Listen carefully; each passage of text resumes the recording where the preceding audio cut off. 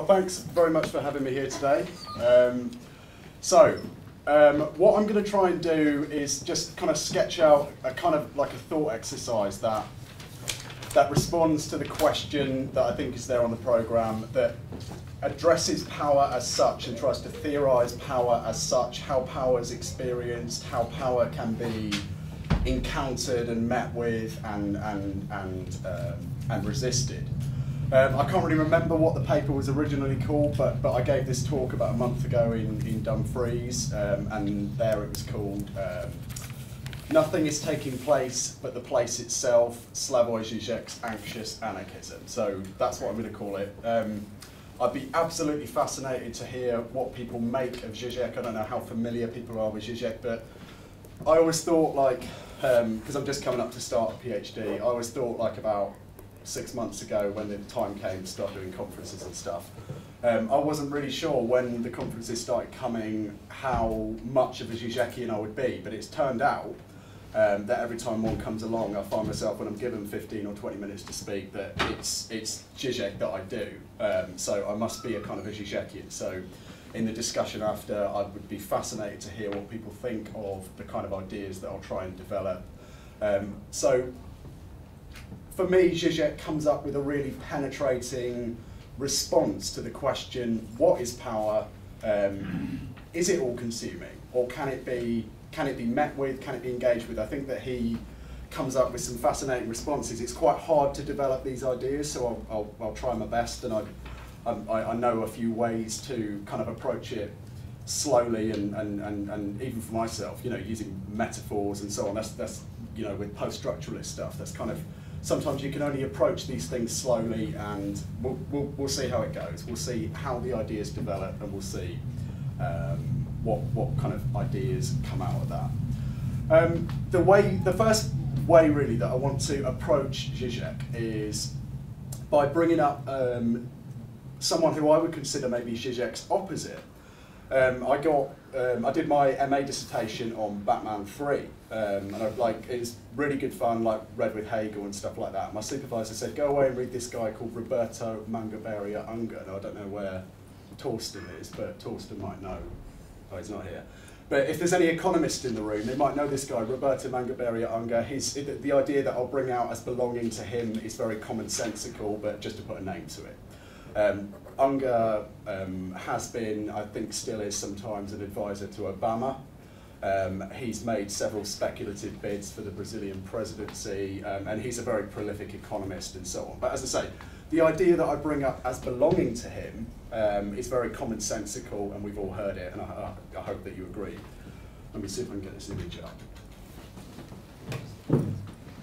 Yeah, that's cool. So the image that's about to come up is from a Weimar, Germany piece of cinema called Metropolis by Fritz Lang. I think it was 1927.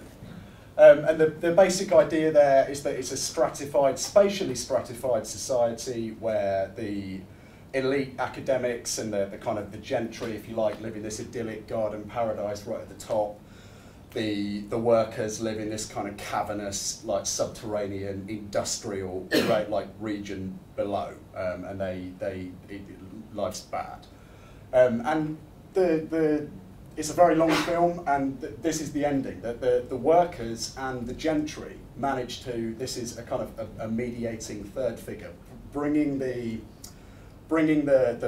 proletariat, if you like, and the gentry together and making them shake hands. Now, this was very resonant in Weimar era Germany when the German Socialist Party was creeping up in terms of its success, and it was a real anxiety about how can we make the different segments of society work together. That can we find more that we agree on than we disagree on, and that was a profound anxiety for them.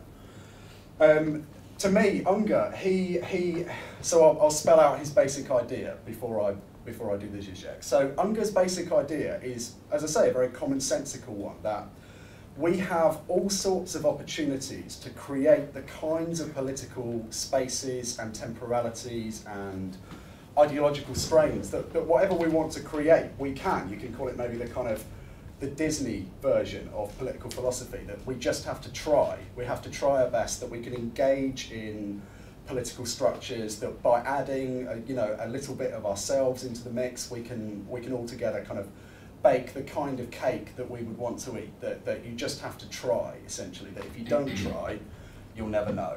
And so it's a kind of an evolutionary response to Marx, that we make our history, but not always in the time of our own choosing. He's very much within that tradition of the kind of path dependency thing, that society is there to be integrated with. That Unger's response to the question, is power all-consuming? Unger's response would be, no, not really. Like, it can be, but if you are clever about engaging with it, then it rarely ever is. It rarely ever is as all-consuming as it seems to be.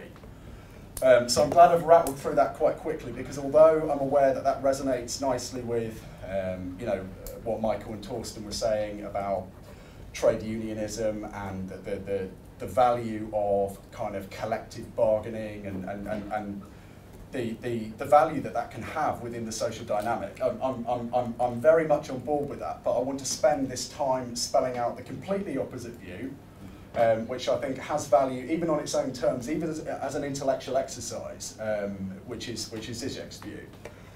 So to try and get at it, as I said, slowly, a little bit slowly. Žižek does, or in the book on Hegel, which I don't know if anybody's read, he does a whole chapter on like science, quantum physics, and so on. And he kind of paints the picture of the atom, and he says, okay, what is the atom? What did quantum physics in the the 30s discover the atom to be? It's at its smallest level of microscopic kind of magnification. The atom is essentially mostly a void, that there's actually nothing there, that it's what he calls less than nothing, because the kind of physical space is actually a huge void held together with kind of charge, like what he calls negative charge. So it's like a nothingness where everything's a line pointing the same way. So developing that a little bit, he has the same conception for society.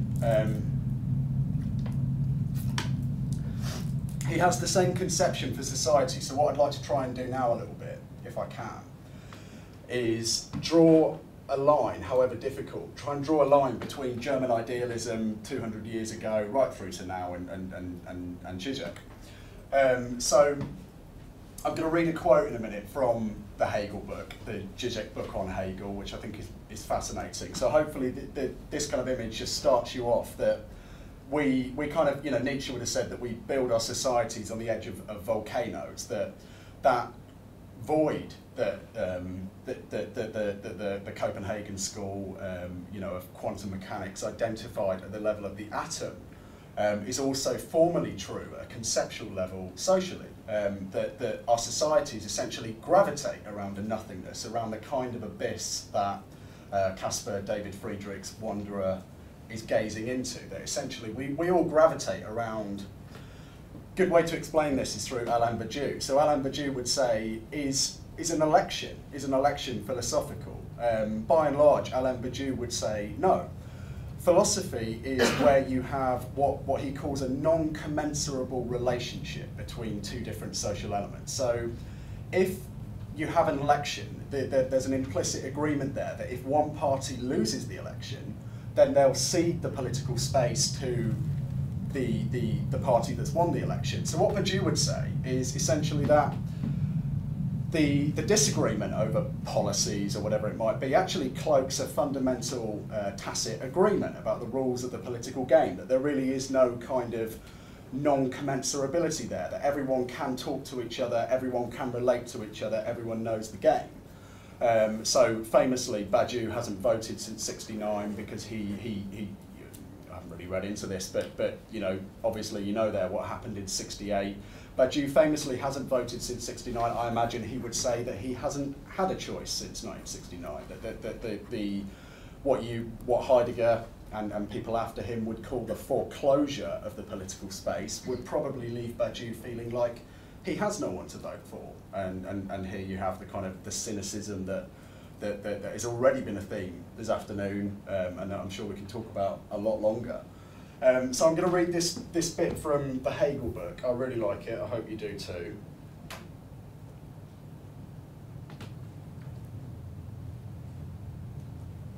So, there's a little bit of jargon in this, which I can develop. We're quite happy to develop, but hopefully it speaks for itself. So, Žižek says the following in the Hegel book. What the inexistence of the big other signals is that every ethical and/or moral edifice has to be grounded in an abyssal act, which is, in the most radical sense imaginable, political.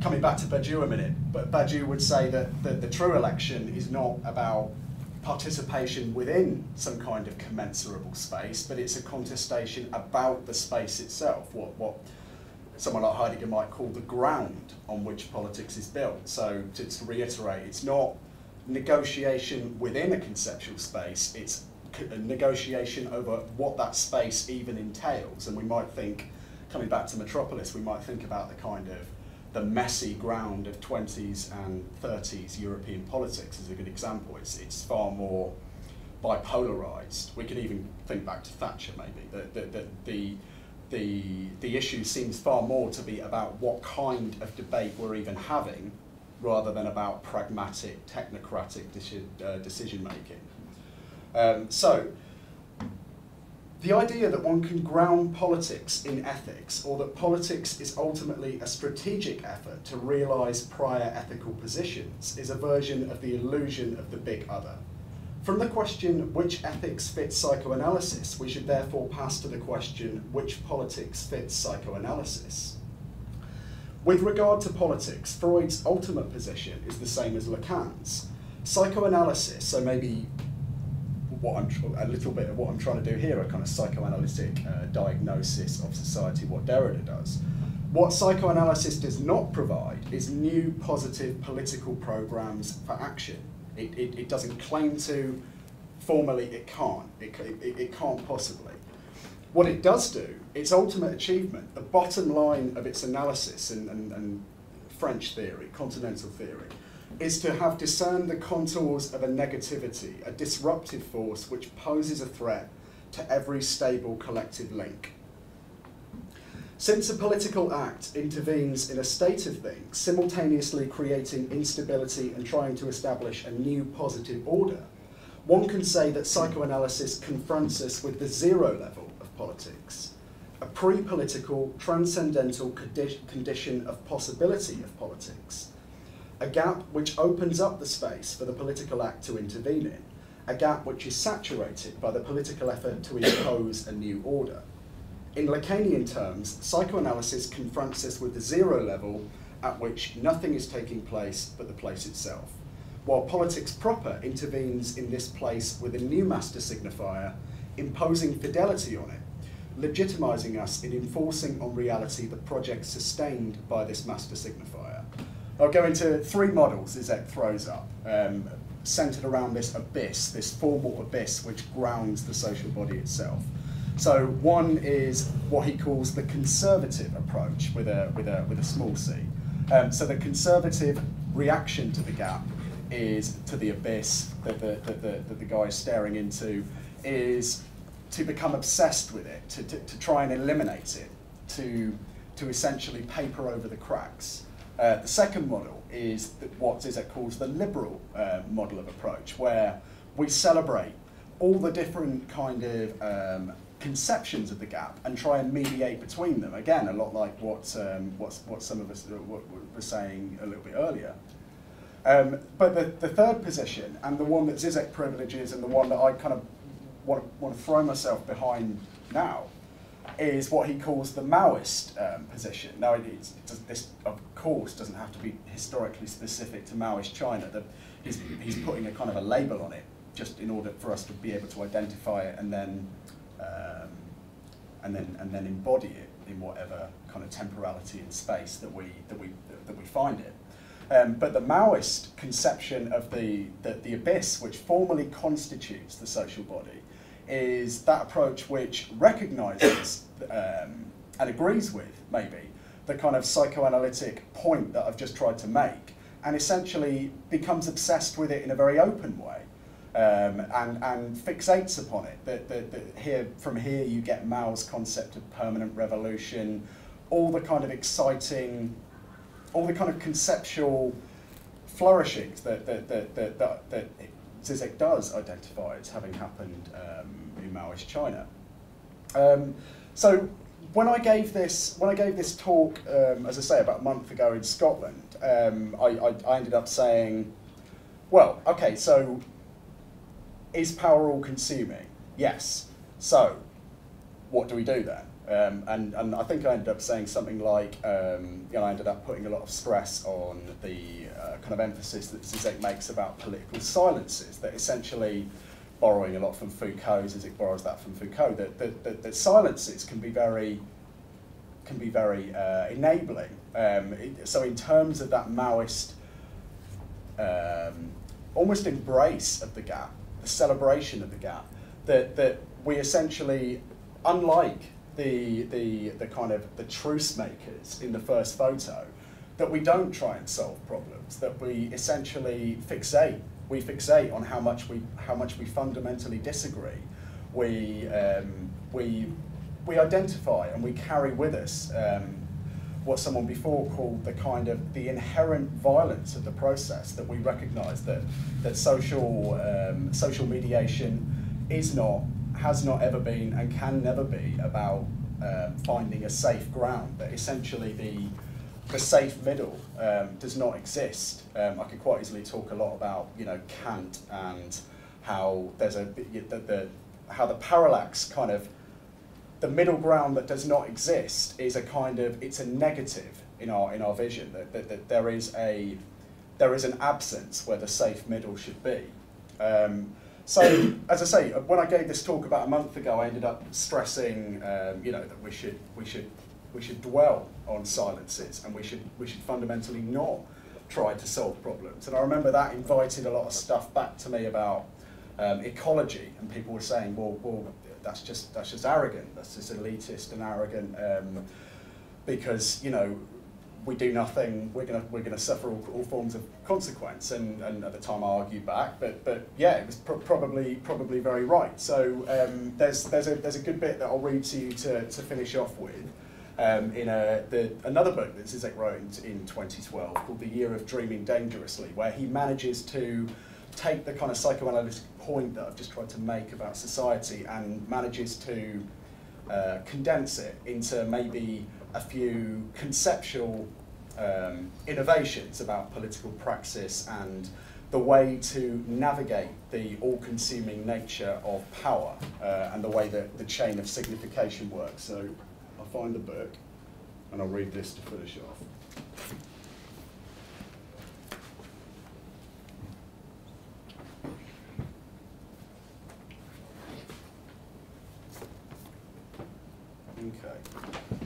Okay. So Žižek says, we should turn around the usual historicist perspective of understanding an event through its context and genesis. Radical emancipatory outbursts cannot be understood in this way. Instead of analysing them as part of the continuum of past and present, we should bring in the perspective of the future, taking them as limited, distorted, sometimes even perverted fragments of a utopian future that lies dormant in the present as its hidden potential. According to Deleuze in Proust, people and things occupy a place in time which is incommensurable with the one they have in space. The famous Madeleine is here in place, but this is not its true time. So we're all sitting here today. For Heidegger would say that the possible ranks much, much higher than the actual, that there are links through temporality and space that are working in very mysterious ways. So the upshot of this is that dwelling on the kind of the formal constitutive gap that structures the way that we relate to each other socially can bring a new kind of bravery, really, that we have to be prepared. I think, I'll put myself behind what Cullen was saying earlier, that we have to be quite happy with division, and we have to be quite happy with putting ourselves in situations where we know it's not exactly going to be a picnic, because that is all that will ever work.